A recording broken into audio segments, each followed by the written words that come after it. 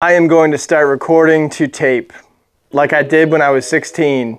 A lot of you guys, if you follow this channel, you know that I've got a pretty nice recording studio that's fully booked and set up, and I've got a lot of nice gear. But I miss recording to tape. Not an 8-track, a single tape with a single mic in the room. I miss that, and I miss doing it in a basement, which is where I am right now.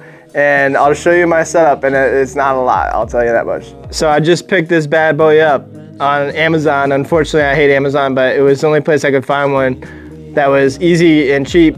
And I got the extra mic for the outside, and it's exactly the sort of thing I used when I was 16 in high school. And I would just put the record button on, and I would play, and I would learn, and I would record, and I look back at those tapes like they're some of the best ones. And again, I can record stuff in the studio, but this is way more fun. So I've got my original Fender box amp that I had when I was 16 right here. And this little Fender reverb amp, little baby amp, thing actually cruises pretty good. And then I've got 3 of my guitars here in the basement that I'll be playing. So I've got my Yamaha acoustic, I've got my Les Paul, and I've got my Paul Reed Smith. That's not a high-end PRS, but it's, you know, it's pretty good actually for the money. That was $590 or so when I got it, and it's a standard. And then the Les Paul, Gibson Les Paul is money.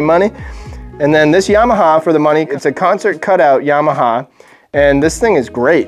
Honestly, it plays freaking awesome. The action's great. So anyways, I've got these, the little tape recorder and the amp, and it's like bringing me back to a time that I miss so much. Come to the basement, press record, start laying down some music.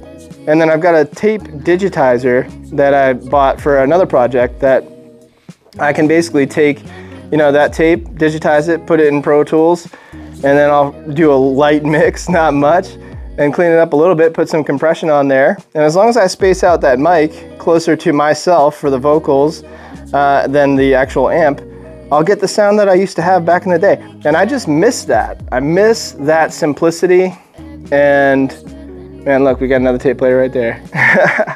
But man, just going to a basement, playing some music, no interruption on a tape. So anyways, I'll be putting out some music using this, and you guys might be like, what the heck are you thinking?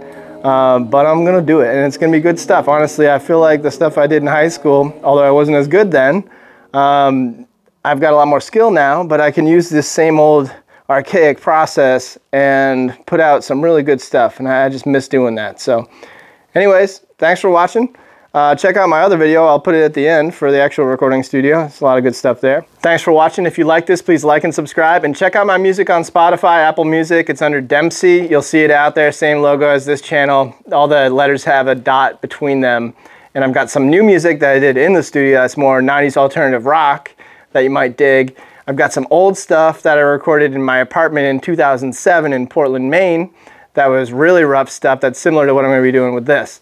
And I'll put out some acoustic and crazy stuff through this tape player. So anyways, thanks again for watching, and I hope you enjoyed the video, and I hope this inspires somebody else to get out there and start working off a tape. Yes.